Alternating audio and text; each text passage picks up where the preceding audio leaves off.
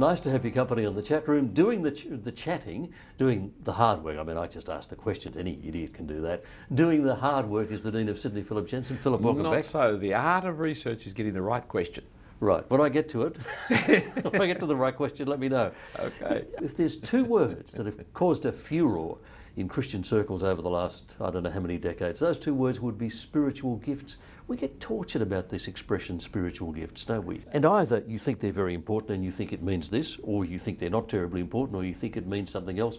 And it divides us into camps, doesn't it? Yes, and it's like uranium too, that look, there's a lot of us who just put our head in the sand and say, I hope it all goes away somehow. So let's talk about them. Where do we start? Do we start by talking about the fact that we are worshipping a triune God, Father, Son and Holy Spirit? Well, it's a good place to start because there's nothing particularly about the Spirit in relation to spiritual gifts. Right.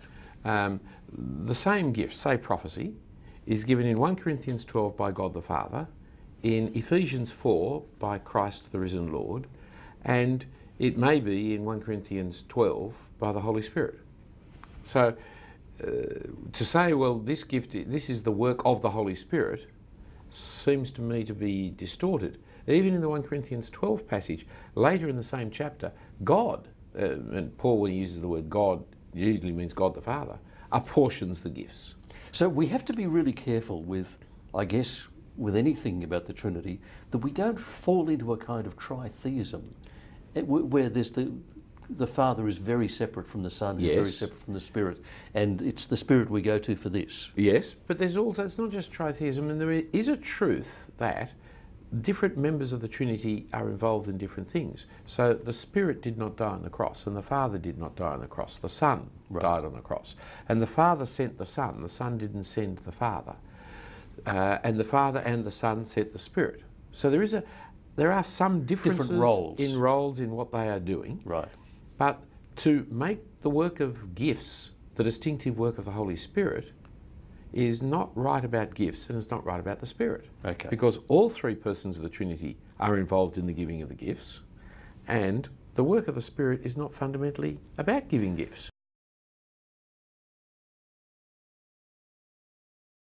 And let's talk about the role of the Holy Spirit. What is it the Holy Spirit does in our lives and does for Christians? The 3 or 4 point quick summary is, he points us to Jesus. He brings us into the family of God through Jesus, so that we call God our Father. He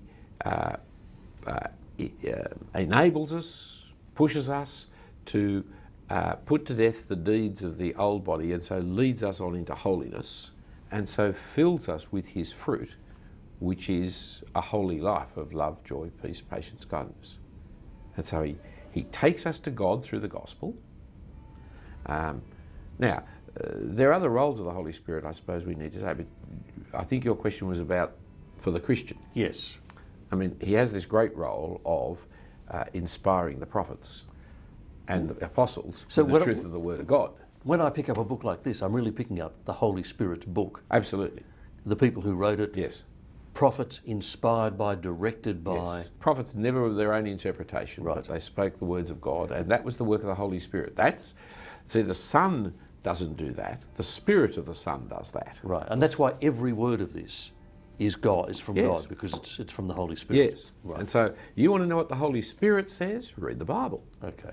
So I actually saw, walking through a Christian bookshop one, you know, they've got all these different Bibles with brand labels on. There was one that was called a Spirit-filled Bible. And I thought, I reckon they're all Spirit-filled. Yeah, they're all Spirit-filled, yes. That's not a special one, that one. Okay, so the Holy Spirit does that. I mean, in the life of the Christian, I take it I am a Christian at all because of the Holy Spirit. It wasn't that I just wasn't a Christian, I was dead until the Holy Spirit came and did something. And brought me to new life. So the Holy Spirit regenerates us. We're baptised by the Spirit into the body of Christ. And without the Holy Spirit moving and motivating people to preach the gospel and opening my heart to understand the gospel, I would never be saved in the first place. But once I'm regenerated into the body of Christ, and I'm regenerated into the family of God, so that I now call Jesus my Lord and God my Father. And the Holy Spirit is a kind of seal, evidence, guarantee that I have been born again. And of the eternal life that lies ahead of me. Right. That's right. And so it's not, the work of the Holy Spirit is not being carried away. So the opening verses of 1 Corinthians 12 are interesting in this, because again he wants you to be concerned for the spiritual. And he says, remember in the former days when you were pagans, you were carried away to dumb idols, however you were carried. And so some people think it's spiritual if I've gone into some kind of euphoria or some kind of state of like a dervish. I've just lost consciousness, or I'm no longer under my self-control. But the work of the Spirit is, the fruit of the Spirit is to give us self-control. Right. So when people fall down on the ground, they're not being slain by the Holy Spirit. They might be slain by a spirit, but it's not the Holy Spirit, because the Holy Spirit gives you self-control. It doesn't take your control away. It's the pagan spirits who led you away, who carried you off. But the Holy Spirit teaches you to call Jesus your Lord, God your Father, and to turn your back on sin. So the ability, for example, to consciously and deliberately fight the battle against the old nature, which Paul talks about in Romans 7, that ability is given to me by the Holy Spirit. That's the kind of control the Holy Spirit has given me. He enables me to put to death the deeds of the old nature. Right. The deeds that I couldn't in my own strength put to death. He enables me to do. And whereabouts is the Holy Spirit directing our attention? I mean, Jesus calls us to focus on him. All of those I am statements. Yes. I am the way, the truth, and the life, and all the rest of it. Who is the Holy Spirit wanting us to focus on? Always points us to Jesus, and through Jesus to God the Father. Right. And so he is the one who, so he doesn't draw attention to himself. But when people talk about the forgotten person of the Holy Spirit, he is never forgotten. But when you preach Christ and him crucified, he is at work. He's not forgotten. He stands behind enabling that to happen, because he doesn't draw attention to himself. You must never divide the Spirit from the Word of God. You must never divide the Spirit from the person of Jesus.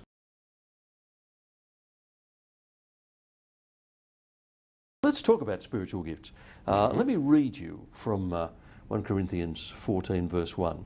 Pursue love and earnestly desire the spiritual gifts, especially that you may prophesy. Now, when that passage of Scripture talks about spiritual gifts, what is it actually telling us?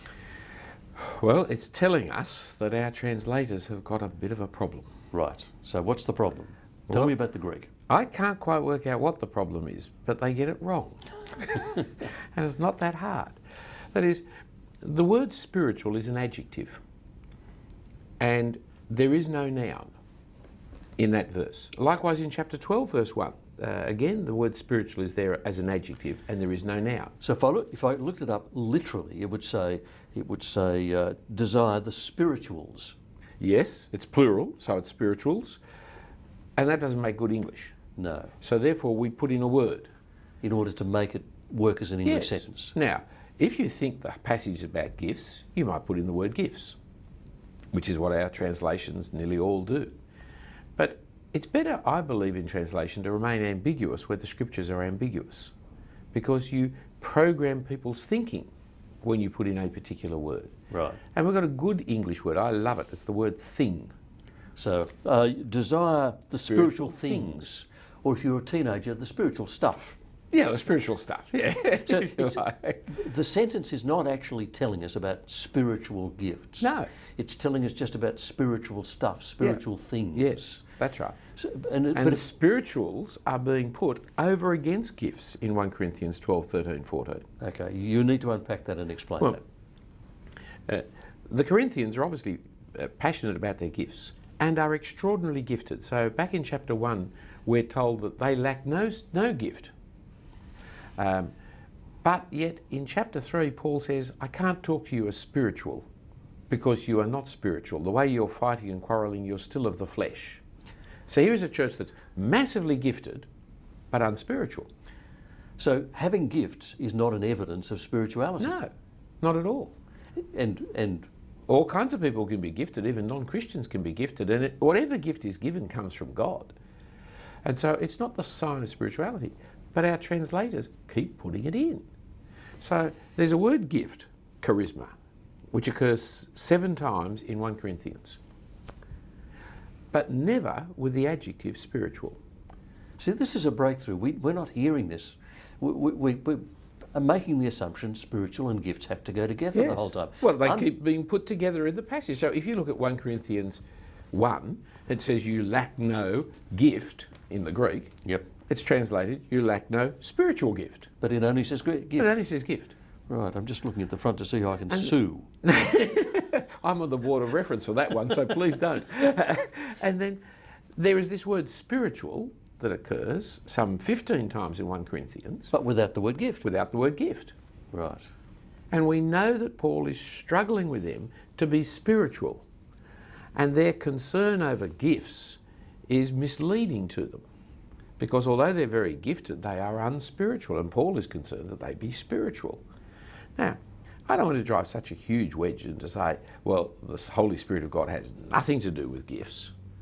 But to combine them the way the translations, and not just that translation, they all do it, combine them in the way that's combined, I think is fairly misleading, because the passages are actually trying to say, desire spirituality, not desire spiritual gifts.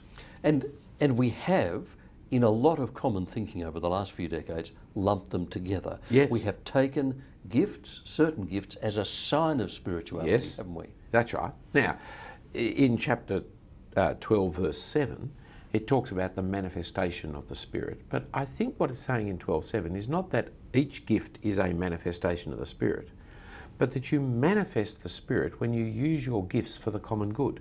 Right. And so the exhibition of the Spirit is not so much that you have gifts, but that each one uses their gift for the common good, So is the manifestation of the Spirit. I'm being spiritually Christian when I care about others and I'm contributing to the life of the congregation. That's right. And that expression is the spirituality, Yes. not the gift. Not the gift. And that's why the excellent way of chapter 13 of love is there. And so as people read through 1 Corinthians 12 to 14, there is this chapter on love in the middle. Right? Now, it's the important chapter, not just because love is such a wonderful thing and that's a chapter that was read at my wedding or something or other, which wasn't at mine, but because that's what the whole of the 3 chapters are about. Is actually about being spiritual, Being not spiritual, about gifts. Yes, because the fruit of the Spirit really matters. Okay. Whereas the gifts of the Spirit, well, they're the gifts of God and they do matter, but they're not the essence of the work of the Spirit. They're not the really important things compared to fruit. Love, joy, peace, patience, kindness, goodness, gentleness, self-control. That really matters. In fact, that's the stuff that goes on into eternity, whereas the gifts are just for the now. What is spirituality? When Paul is saying, talking to the Corinthians, I want you to be spiritual. You need to seek the spirituals, the spiritual things.